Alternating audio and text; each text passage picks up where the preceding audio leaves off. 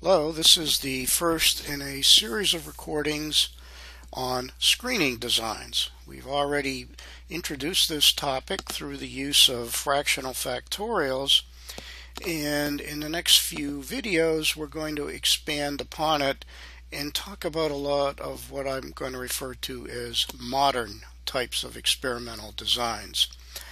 And as usual, before watching this video, you should have watched the previous videos that I did on fractional factorials, and you should have read the notes on screening designs part 1. And in fact, at this point, screening designs part 1 and 2 would be helpful. So do recall in our previous discussion, we spent some time on these 2 to the k minus p fractional factorial designs. That is, we take a full 2 to the k factorial, we split it in half some number of times, and in that way we can run a smaller experiment. And usually people refer to these smaller designs as screening, simply meaning we have a lot of factors, we don't want to do a lot of runs, and we hope to be able to eliminate or screen out some factors so we can focus on a smaller set. But remember, one of the issues of the 2 to the k minus p designs is this idea of complete confounding or aliasing. That is, it's impossible for us to separate the impact of some of the effects on the response. That is, confounded or alias means we have 2 or more effects that are perfectly correlated. So there's no way to separate their effects. And furthermore, we talked about what is called a resolution 3 fraction and a resolution 4. Recall, a resolution 3 means a design where each main effect is aliased with 1 or more two-way interactions. We really don't like these designs because main effects and two-way interactions commonly occur, and with these designs we can't really separate their effects. On the other hand, resolution 4 designs are actually a fairly nice designs, but in these designs two-way interactions are aliased with other two-way interactions, but not with main effects. So basically a resolution 4 fractional factorial is a nice design to begin with. But again, we have the problem of complete aliasing. There is just no way to separate out the confounded effects. Okay. And what happens next, we can get this to work. Okay. There we go. Okay. And one of the things we learn about these factorial designs, the 2 to the k or 2 to the k minus p designs, are that all of the effects that we can estimate are what we call orthogonal. What do we mean by orthogonal? Well, what we mean is that they're uncorrelated. Orthogonal comes from the term in geometry at right angles. So if you think of each effect as a column in a what I'm going to call a model table, if they're orthogonal, they're at right angles to each other, the columns, and there's no correlation. Now this has some nice advantage because it means I can independently estimate each effect. So if you take a look on the current slide in front of you, you'll notice on the left is a design that we've estimated, and it has a two-way interaction. On the right, I removed the two-way interaction. Notice the main effect estimates did not change. They're orthogonal to the two-way interaction. So this is a nice property, but it comes at some expense in terms of the size of designs. Okay. So if we go to the next slide, okay, notice that we have a design where the main effects are orthogonal, but they're not orthogonal to two-way interactions. So notice carefully, okay, we have the two-way interactions of E and F of G. They are not orthogonal to the main effects. We remove them, look to the right, notice the main effects changed. So this is what happens when you have non-orthogonality, meaning I can't completely decouple the estimate of the main effects from the two-way interactions with which they are partially aliased. So even though orthogonality may seem ideal, the idea to independently estimate each effect, as I said, you'll see that there is a big trade-off in cost, and we often are very happy using designs with some amount of non-orthogonality, and we're going to spend quite a bit of time on these types of designs. Okay, and on the next slide, notice these are just correlation tables, and you'll notice if you take a look at the table, the two-way interactions are indeed correlated with the main effects. Okay. So just as a matter of interest, we take a look at the correlations. Okay. But if we take the main effects out, notice that with the two-way interactions removed, the main effects are uncorrelated. Interestingly, because of the correlation of the main effects, okay, to the two-way interactions, if the two-way interactions are in the model, the ability to orthogonally estimate the main effects is also impacted. So this is, again, one of the interesting properties of these what I'll call non-orthogonal designs. It's important to understand it, but again, you're going to see that unless the lack of orthogonality is severe, there are some definite advantages to these types of designs. Okay, so let's talk a little bit about an important concept called a model matrix, and I've made reference to it. Well, when you create your design, okay, and you get the table with the runs in it, we just call it the design matrix. So I create a 2 to the third or a 2 to the fourth minus 1. I get a table, it gives you the settings of the main effects, and then there's a column for the response. However, when you create the model, you now require an extra column in the data table that allows you to estimate each of the model terms. So this expanded data table is often referred to as the model matrix. You don't see this. Good modern statistical software create this matrix in a background.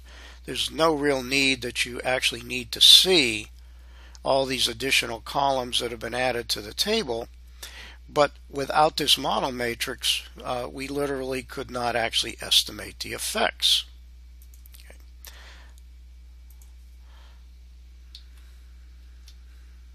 Okay. Okay. So just to give you an example on slide 14, in the upper right hand corner is a 2 to the third design. It has 8 trials. If you look below, you'll see the model matrix. It has an intercept column, so it needs a column of 1s. This is for the intercept in the model. It has the main effects, and then the key point, it's now added these additional terms that account for the interactions that have been added to the model. So this expanded table we would refer to as the model matrix. Again, in modern statistical software, you would not even see this table. It all takes place in the background. Okay. So you'll see in a moment why that idea of a model matrix is important. But I first want to introduce the concept of partial aliasing. So in the 2 to the k minus p, in 2 to the k designs, two effects are either orthogonal or they're completely aliased. But in many designs, there's a middle ground between these two states. And we often refer to this as partial aliasing. That is, the effects aren't entirely equal to each other, but they're partially equal. Another way of saying it is they're not completely correlated, but they're partly correlated. So in creating many of the modern screening designs, we will not have this idea of full aliasing, but we still have to deal with partial aliasing. In other words, I can't completely separate the effects, but I can still actually estimate each of the two effects separately, accepting that those estimates will be correlated. Okay, so if effects are partially aliased, we have to accept the fact that they are necessarily correlated. Again, if they were fully aliased, the correlation would be 1 or minus 1. But in many cases, with partial aliasing, the correlation isn't actually all that big. And we're going to learn later how to find out what the partial aliasing is using JMP actually. Okay.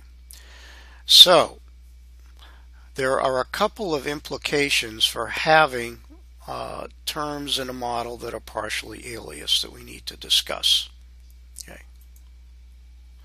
First, if you have partially aliased effects in the model, okay, then their estimated effects are correlated. Okay. Second, if we do have partial alias effects and some of those effects are not included in the model, then the effects of the estimates that are still in the model may be biased, and I'm going to show you an example of that in a little bit. Okay. And again, the amount of correlation or bias depends upon the level of what we call partial aliasing.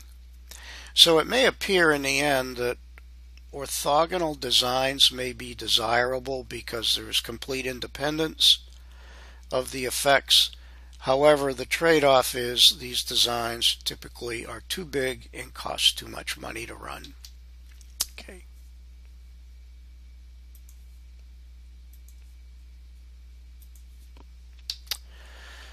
So I've introduced the idea of the model matrix. This is the expanded table where we've added columns for each of the effects we want to estimate in the model in addition to the main effects.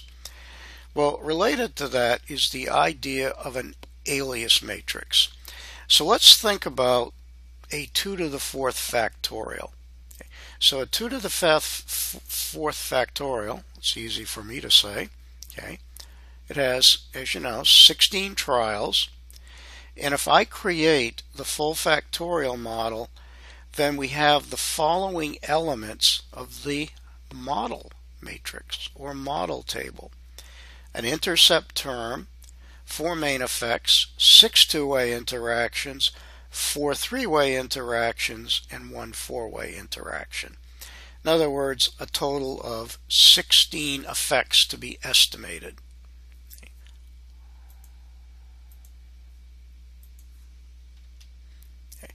So on slide 18, this is a picture of what the model matrix looks like.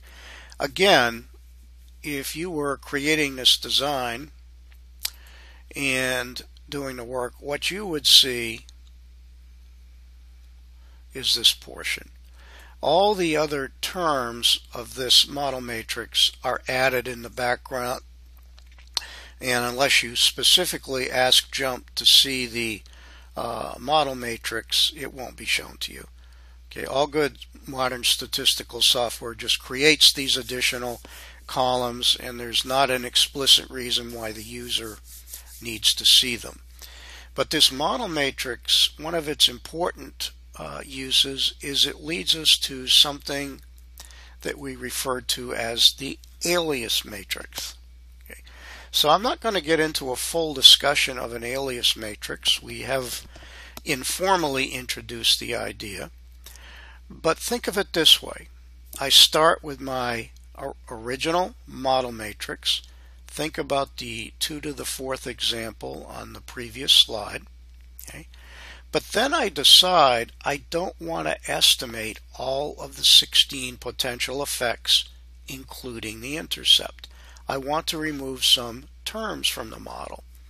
So as a result, what we're going to end up with, okay, obviously, is a reduced model matrix.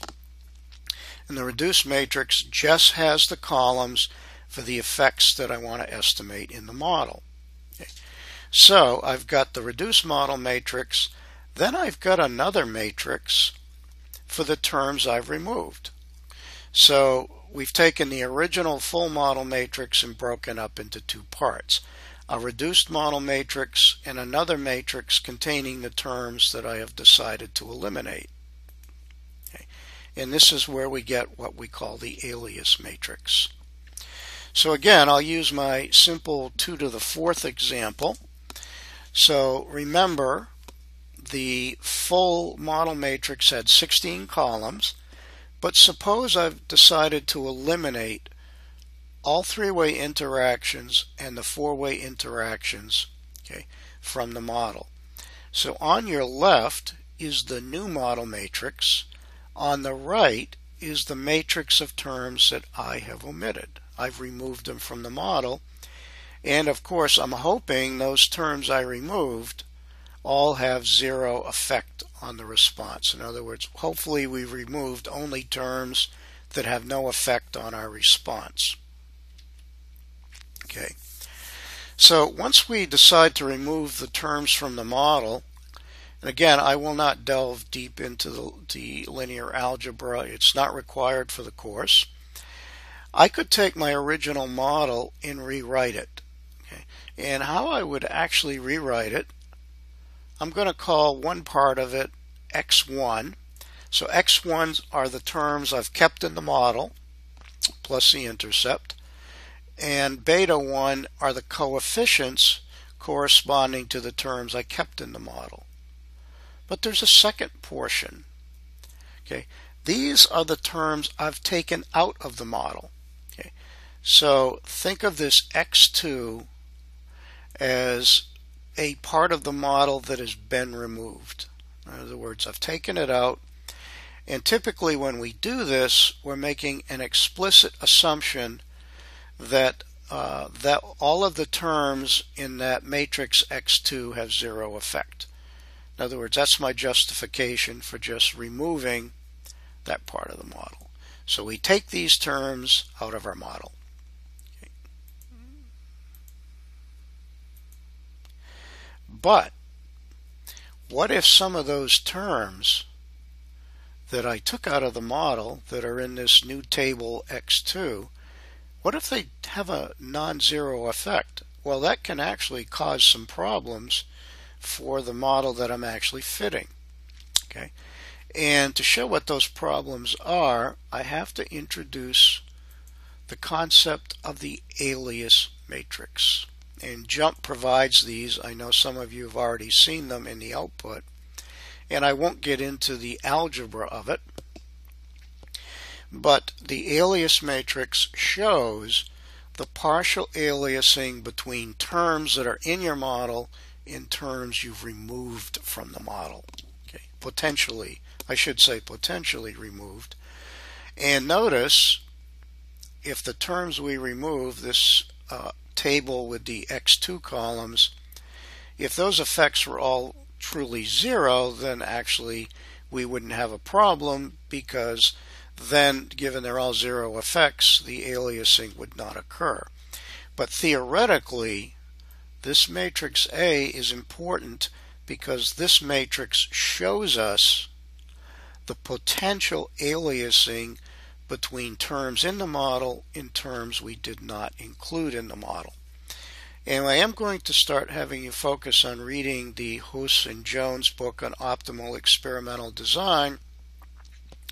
And for those of you who are interested in learning more about the alias matrix, there's a nice discussion of it on pages 27 through 32. Okay. It's not hard, but if you haven't had prior background in linear algebra, it can be difficult to read, so I do not assign it. I just simply point it out to you that it's there. But the concept of the alias matrix is important, and the concept of partial aliasing.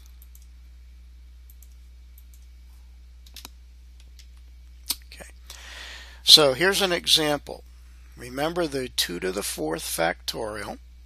Okay, I removed all the three-way interactions and the four-way. This would form the columns of this matrix X2.